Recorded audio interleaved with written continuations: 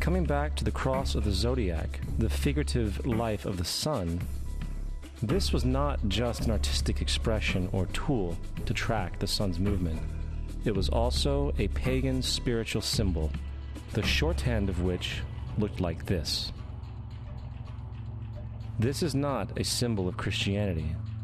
It is a pagan adaptation of the cross of the zodiac.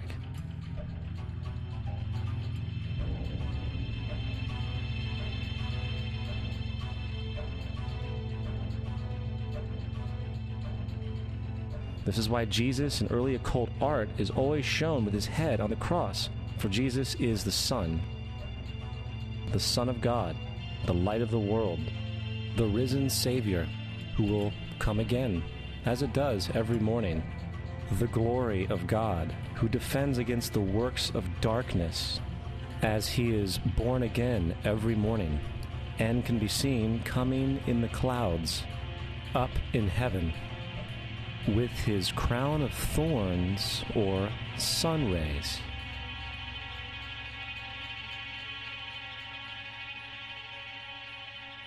Now, of the many astronomical metaphors in the Bible, one of the most important has to do with the ages. Throughout the scriptures, there are numerous references to the age. In order to understand this, we need to be familiar with a phenomenon known as the precession of the equinoxes. The ancient Egyptians, along with cultures long before them, recognized that approximately every 2150 years, the sunrise on the morning of the spring equinox would occur in a different sign of the zodiac. This has to do with a slow, angular wobble that the Earth maintains as it rotates on its axis. It is called a precession because the constellations go backwards rather than through the normal yearly cycle. The amount of time it takes for the precession to go through all 12 signs is roughly 25,765 years. This is also called the Great Year, and ancient societies were very aware of this, and they referred to each 2150-year period as an age. From 4300 BC to 2150 BC, it was the age of Taurus, the bull. From 2150 BC to 1 AD, it was the age of Aries, the ram. And from 1 AD to 2150 AD, it is the age of Pisces, the age we are still in to this day. And in and around 2150, we will enter the new age, the age of Aquarius. Now, the Bible reflects, broadly speaking, a symbolic movement through 3 ages while foreshadowing a 4th.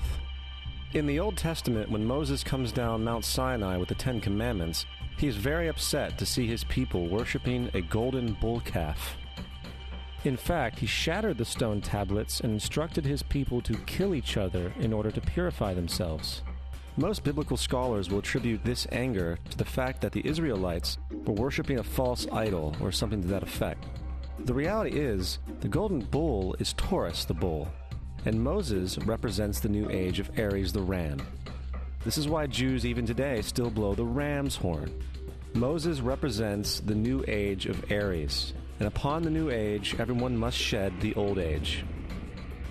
Other deities mark these transitions as well, such as Mithra, a pre-Christian god who kills the bull in the same symbology. Now Jesus is the figure who ushers in the age following Aries, the age of Pisces, or the 2 fish. Fish symbolism is very abundant in the New Testament. Jesus feeds 5,000 people with bread and 2 fish. When he begins his ministry walking along Galilee, he befriends 2 fishermen who follow him.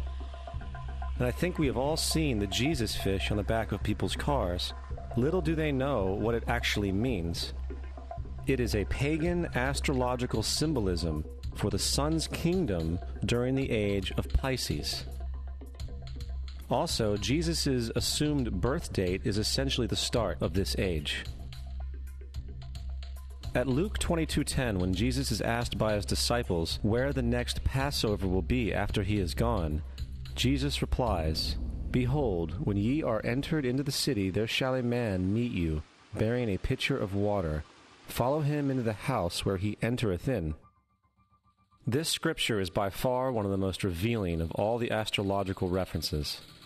The man bearing the pitcher of water is Aquarius, the water bearer. who is always pictured as a man pouring out a pitcher of water.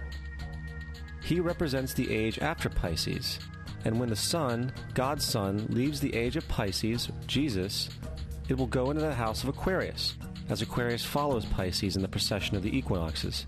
All Jesus is saying is that after the age of Pisces will come the age of Aquarius.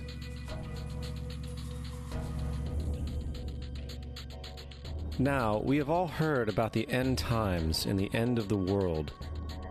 The cartoonish depictions in the book of Revelation aside, the main source of this idea comes from Matthew 28:20, where Jesus says, "I will be with you even to the end of the world."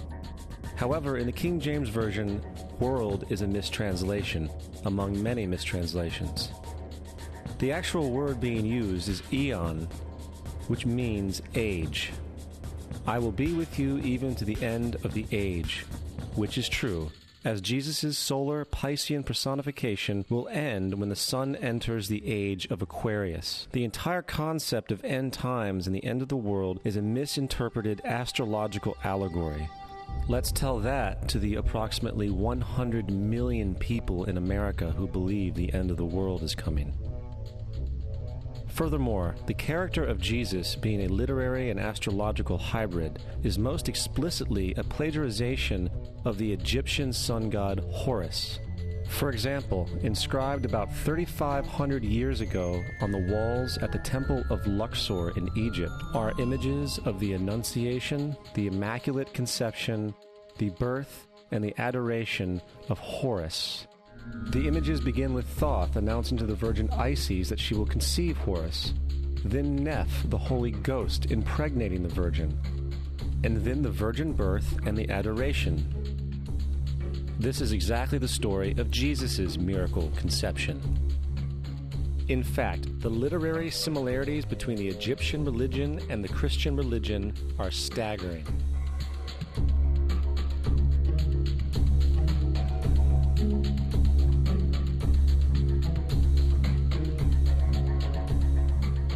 And the plagiarism is continuous. The story of Noah and Noah's Ark is taken directly from tradition. The concept of the Great Flood is ubiquitous throughout the ancient world, with over 200 cited claims in different periods and times. However, one need look no further for a pre-Christian source than the Epic of Gilgamesh, written in 2600 BC.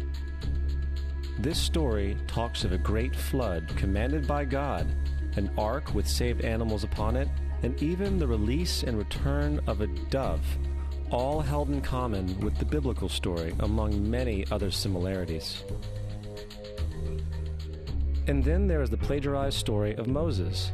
Upon Moses' birth, it is said that he was placed in a reed basket and set adrift in a river in order to avoid infanticide. He was later rescued by a daughter of royalty and raised by her as a prince. This baby in a basket story was lifted directly from the myth of Sargon of Akkad of around 2250 BC. Sargon was born, placed in a reed basket in order to avoid infanticide, and set adrift in a river. He was in turn rescued and raised by Aki, a royal midwife. Furthermore, Moses is known as the lawgiver, the giver of the Ten Commandments, the Mosaic Law. However, the idea of a law being passed from God to a prophet up on a mountain is also a very old motif. Moses is just another lawgiver in a long line of lawgivers in mythological history. In India, Manu was the great lawgiver. In Crete, Minos ascended Mount Dicta, where Zeus gave him the sacred laws, while in Egypt there was Meses, who carried stone tablets and upon them the laws of God were written. Manu, Minos, Meses, Moses. And as far as the Ten Commandments, they are taken outright from spell 125 in the Egyptian Book of the Dead. What the Book of the Dead phrased, "I have not stolen," became "Thou shalt not steal." "I have not killed," became "Thou shalt not kill." "I have not told lies," became "Thou shalt not bear false witness," and so forth. In fact, the Egyptian religion is likely the primary foundational basis for the Judeo-Christian theology. Baptism, afterlife, final judgment, virgin birth, death and resurrection, crucifixion, the Ark of the Covenant, circumcision, saviors, Holy Communion, Great Flood, Easter, Christmas, Passover, and many, many more are all attributes of Egyptian ideas long predating Christianity and Judaism.